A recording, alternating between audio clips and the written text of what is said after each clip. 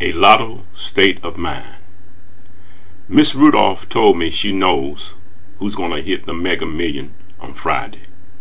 And they have a rabbit foot car tag that reads straight up, straight down, straight street. Lottery, lottery. If I won the lottery, I would act a fool and indulge in all the big fun I can now afford, and run out and make new friends to help me spend it. If I won the lottery, no doubt distant family members and old friends would come out of the woodwork and testify I owe them this and that I agreed to pay them back at a later date if I won the lottery.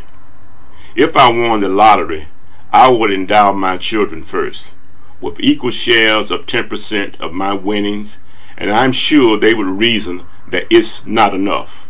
Oh, maybe one or two, maybe. And since my former significant other divorced me after 10 years, I would probably ask my children to give my former significant other an equal share of their 10%. Just kidding. If I won the lottery, I would not marry again or be conned into a prenuptial for love's sake and ownership. Nah, no. A confirmed single, I would be enjoying all the juices of the apple tree, moonlight, and sunny beaches if I won the lottery. My Lotto Rhapsody. Every service station that I pass, I have to buy the winning ticket. If not for me, then it's for someone else. However, if I win, it's just by luck, without dream books or schemes.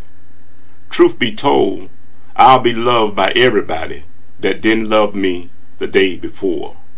And remember wins. Yes, I have to give up a hunk and a chunk, rightly so, after I've taken care of me and mine. And hopefully mine will do likewise.